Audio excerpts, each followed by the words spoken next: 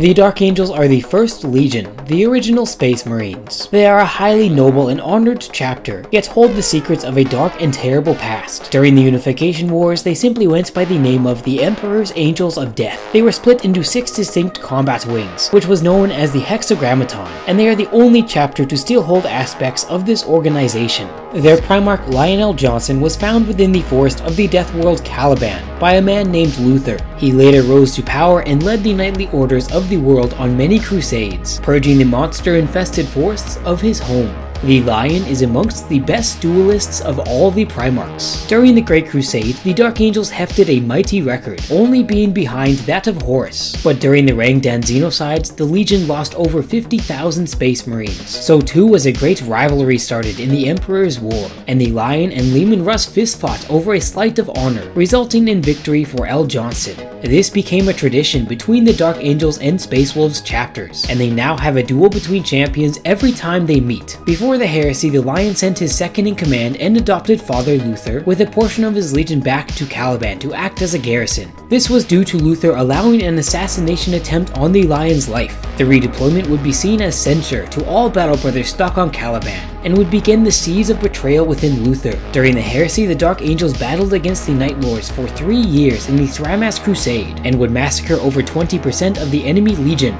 They participated in the Scouring as well, but unbeknownst to them, Luther and all the legionaries left on Caliban had turned traitor. These traitors were known as Fallen Angels and were eventually scattered into the warp, but not without Caliban being desolated and the Lion comatose. The first of today battle against the Imperium's foes and seek to hunt down their fallen brethren. The Angels hold so many secrets that not but a few of the chapter's highest inner circles know much of their own deeds. Their chapter command structure is truly a hierarchy of secrecy.